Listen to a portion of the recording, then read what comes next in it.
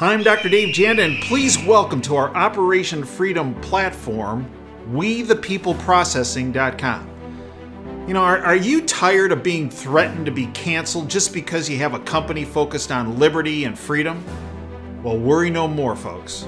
WeThePeopleProcessing.com is your go-to merchant services, freedom-based company to provide business service payment solutions. We the People Processing provides their clients a cancel culture-free platform which is domestically based. They provide competitive rates, no contracts with next-day funding, a fully vetted and like-minded financial infrastructure, and full support for integrations, implementation, and e-commerce efforts. Bottom line, WeThePeopleProcessing.com focuses on defending your company's free market growth, values, and future. Check them out at www.WeThePeopleProcessing.com. Once you're on the site, enter in password Operation Freedom or call 855-499-2024. That's WeThePeopleProcessing.com. Then, when on the website, enter Operation Freedom as your password or call 855-499-2024. Mr. President-elect, go ahead. Can you say categorically, Mr. President-elect, can you give us a question? Don't be rude. Can you give us a question? Don't be rude. No, I'm not going to give you a question. I'm not going to give you a question. Can you state categorically? You are fake news. Sir. I'm Dr. Dave Janda. Welcome back to Dave versus the MSM. I'd like to thank you for joining me today and thank you for networking this information to anyone and everyone you know. The more people that become educated, the more people that become empowered, and the sooner we end this reign of terror by the deep state. Look, they want you to, the syndicate, the globalist syndicate, the New World Order crowd, the deep state, the criminal international banking syndicate, the thugocracy, whatever you want to call it.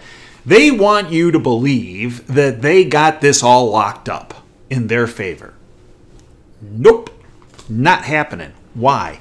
Because of the awakening of the public, and you have been a critical component of that. Look, we create buckets of truth and facts and data and science that the bought-off lamestream fake media tentacle of the deep state will never discuss. We create those in the independent media, and we do this on this platform every day. And then you take that, and you take those buckets to your friends and families and coworkers and neighbors and maybe even people you don't even know. And in the process, they might not at first accept it, but you'll plant the seed. And they'll start checking it out and looking at things a little differently. And before long, they'll come back to you and say, you know, I thought you were off when you brought me this information. But you know what? I investigated and you're right. Tell me more. It's that bucket of brigade of truth that has caused a huge awakening. And everything you see happening is not because the syndicate is so powerful. It's because they're so desperate and they're so panicked. So today's presentation is entitled, "The Government is Here to Help You." Not. I want to take you back to August 12th, 1986. Ronald Reagan, at a press conference, said the following, quote, "The 9 most terrifying words in the English language are, I'm from the government, and I'm here to help," unquote. A couple years after he said that, toward the end of his presidency, I was asked to work on healthcare policy for the Reagan administration. And when I got to Washington and to the White House, the new people that were brought in, of which I was one of them, were brought in a room, and one of President Reagan's aides came to speak with us. And here's what this person said to us: that we were there to create policy for the Reagan administration, and that the president would be reviewing these policies. And that when we create these policies, we should not create the policies on a right-left axis. That the right-left axis was theater. It is meant to have people go head-to-head and divide the public so that an agenda could be put forward that potentially would either have beneficial or significant negative ramifications. Okay.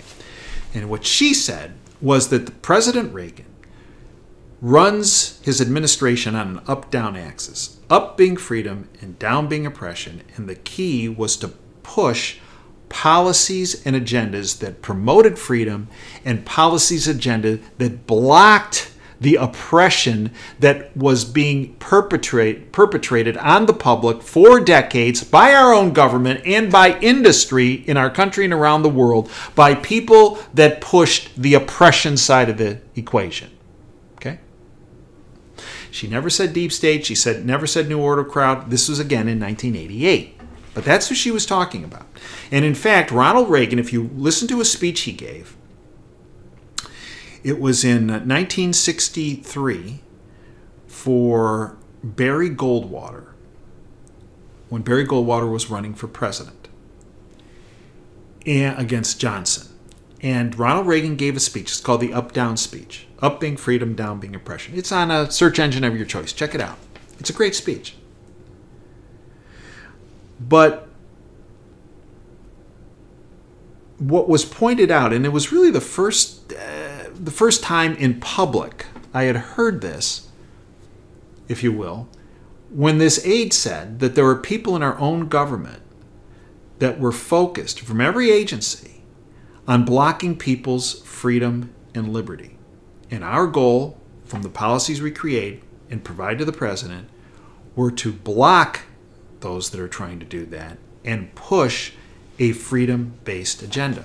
Now, Tulsi Gabbard, who ran for presidency on the D side in 2020, ultimately endorsed Joe Biden, has been taking on the syndicate of late. Now, I've done a video, and if you haven't watched it, you should, called It's Time to Be a Sheepdog and Not a Sheep. So as I point out in that video, there are sheepdogs like us who protect the flock, protect the public, focus on freedom and liberty. Okay? There are sheepdogs. Too few of us, but there are sheepdogs.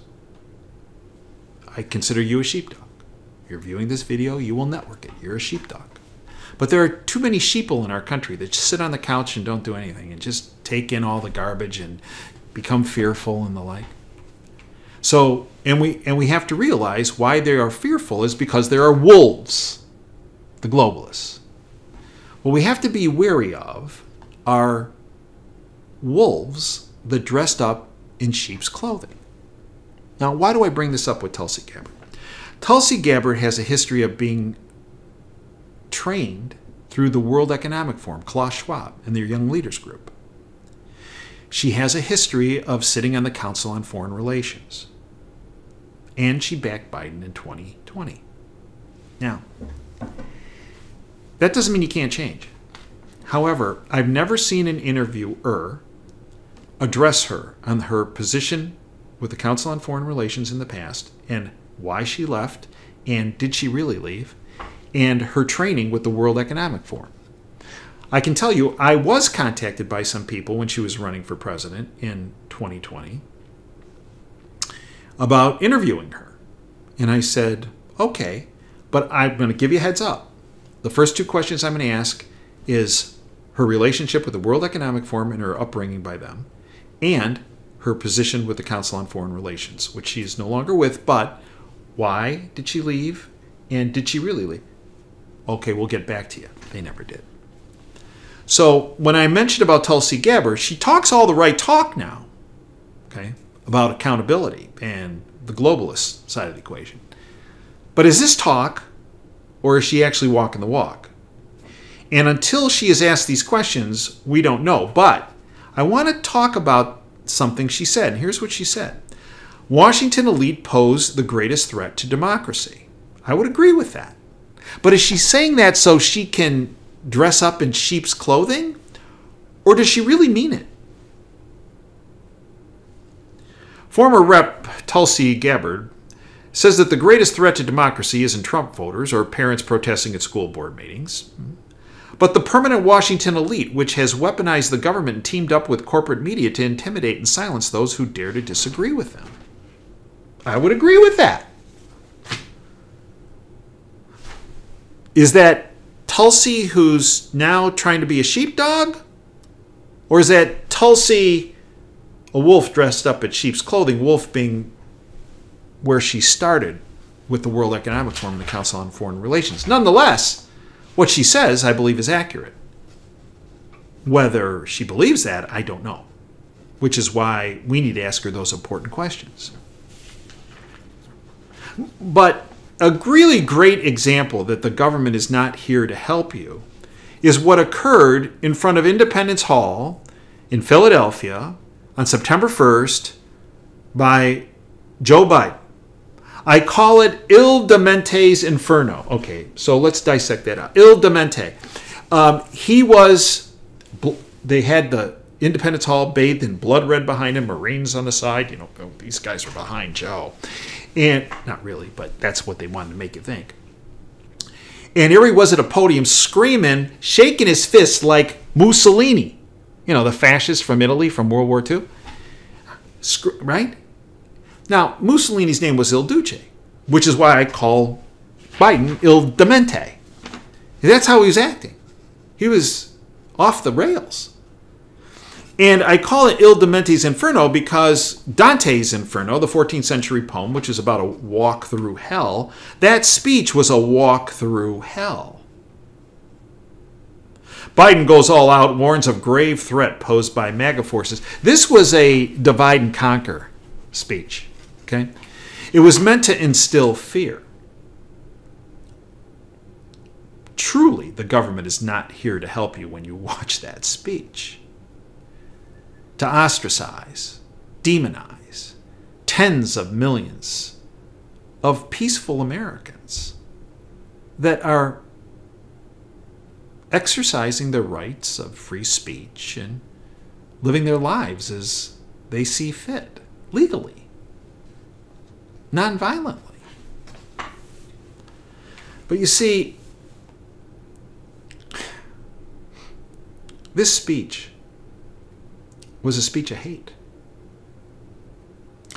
And it was a speech out of pure desperation. It wasn't meant. It should not be seen as a position of power. It was hysterical. It was desperate and panicked. Why desperate and panicked? Because people have awakened that the government is not here to help you. And there have been some recent events that have solidified the fact that the government is not here to help you, even amongst the zealots in the People's Republic of Ann Arbor, also known as Moscow on the Huron River. They even, in the past couple, 3 months, have come to the realization that the government is not here to help you. Let me give you an example. I think there have been some wake-up calls here. One of the wake-up calls was this recent passage of the Inflation Production Act, or what he calls the Inflation Reduction Act. It's not going to reduce inflation. It increases government spending by $750 billion. Milton Friedman, a Nobel Prize-winning economist from the University of Chicago, told us many years ago, and he was right, that you get inflation when you have too many dollars chasing too few goods.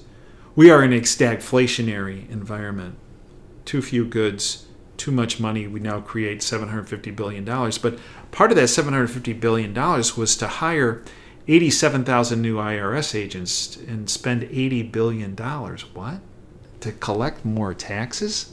That's going to reduce inflation? What? And then they put out a job description that they were very kind of nebulous on at the very beginning. And then after about a week, after they got tremendous blowback, they dialed it back and say, well, when we were talking about carrying a firearm and arresting people, that was just for the investigative division. Well, when you look at the investigative division of the IRS, it's about 3,000 agents. But they've already been allocated 4,600 guns and 5 million rounds of ammo. When you look at the Inspector General's report that was generated on the investigative department of the IRS, they found that 58% of the time, the weapons they discharged were discharged accidentally, kind of like a Barney Fife on the Andy Griffith Show, where he used to put this gun in his holster and it used to go off, and he'd have to have his gun taken from him and his bullet put back in his pocket. Remember that? Why do they need 5 million rounds when they had 19 discharges over a 3-year time period? Well, because they need it for training. Well, the same Inspector General said that their training is inadequate with the firearms, which is why they have such a high rate of accidental discharges. You see, people saw that job description and said, stop. This is in the Inflation Reduction Act? What? And as Tom Massey, the congressman from Kentucky, pointed out, these are not replacements. These are new positions that are being allocated, 87,000. What percentage are going to go into that investigative division? See, that was a wake-up call to people. The other wake-up call was how they raided Trump's Mar-a-Lago office and residence on August 8th. You see, even the most ardent Trump despiser out there, and there are a lot of them out there, in Ann Arbor came to me and said, I don't like him, but this was not right. This was a violation of the constitutional right. Right. Another wake-up call that government is not here to help you.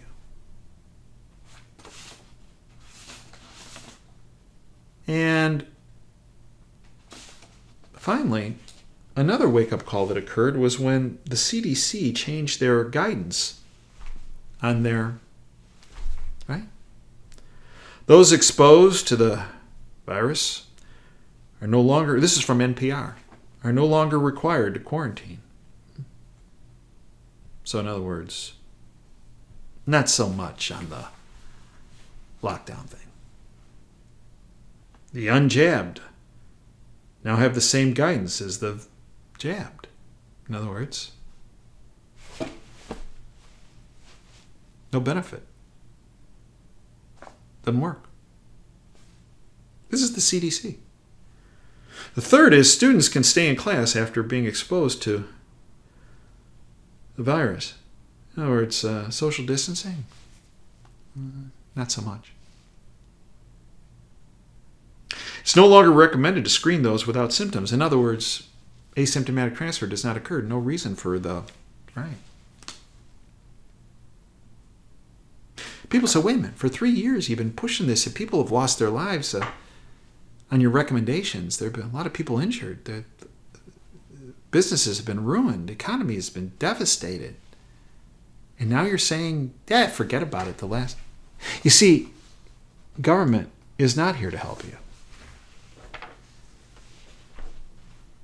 And when you add the CDC guidance changes, and you add to that the Trump raid, and you add to that the Inflation Reduction Act with the IRS, people that were the most brain dead about the government and their role in not helping you awakened. Yeah. So what did they do? They paraded El Demente out there to give his Inferno speech. Not because they're winning, but because they're losing. Outgoing Whole Foods CEO, quote, "I feel like socialists are taking over," end quote. This from Nick Gillespie. Quote, this is the CEO, John Mackey. My concern is that I feel like socialists are taking over, John Mackey stated. The outgoing Whole Foods CEO. Quote, they're marching through the institutions. They're taking over education. It looks like they've taken over a lot of the corporations. It looks like they've taken over the military, and it's just continuing. You know, I'm a capitalist at heart, and I believe in liberty and capitalism. Those are my twin values. And I feel like, you know, with the way freedom of speech is today, the movement on gun control, a lot of the liberties that I've taken for granted most of my life, I think, are under threat, end quote. Awakening.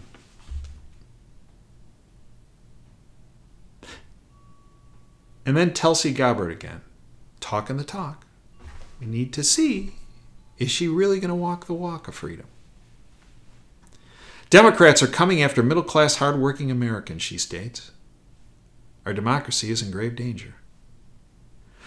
This from Zero Hedge. Tulsi Gabbard unleashes a torrent of facts in what most of the left in Washington would call conspiracy theory and hate speech, pointing out the fact that everything from the IRS to the Department of Homeland Security is, quote, blatantly being weaponized to target political opponents of those in power and anyone who dares to dissent or question or challenge their actions and policies, end quote. As Gabbard points out, quote, it's not a theory that the IRS will abuse its power to go after political opponents. We have already seen them do it, end quote. Yeah, I can attest to that. 51% of all IRS audits last year were for those who earned less than $75,000. So unless they change their doctrine, it's pretty clear the average American is going to feel the scrutiny of the IRS in a way they're not prepared for. This government bureaucracy at its worst. They are taking money out of our pockets to go and plus up their force and their ability to maintain power and take more money from us, end quote. She's right. Again. In a nutshell, the government is not here to help you or me or anyone. Fact. So what do we do about it? Well, one, we educate others and thereby empower them.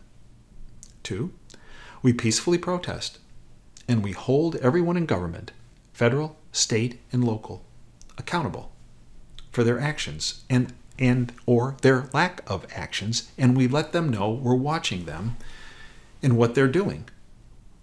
And we present them with a, what I do, bullet point list of here is where you have fallen down on your job. And because of that, if you don't rectify this right away, we are going to find someone to run against you in the primary and defeat you. You see, many people believe that doesn't work. Trust me, I've done it for many years. It does work. What they are most afraid of is accountability and people that are awakened. Because people who are awakened hold their feet to the fire of truth. They realize that they can only rig an election so much. And that if enough people get wise to what they're up to, they won't win. And they won't sit in their big fat leather cushy chair much longer. And that petrifies them. So, it's up to you. We provide the buckets of truth and data and science on a number of different issues on our platform, davejanda.com. We are there 24/7.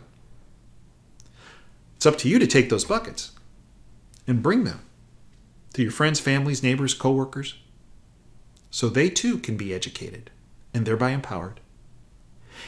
And in the process, take the necessary steps so that our country has a government that at least in some semblance of a percentage works for people. It happens. There are many good people in government, but they're just suppressed by the many bad people. There are many people in government that focus on that upside of the equation. To this day, we just need to stifle those that are working on the oppression side.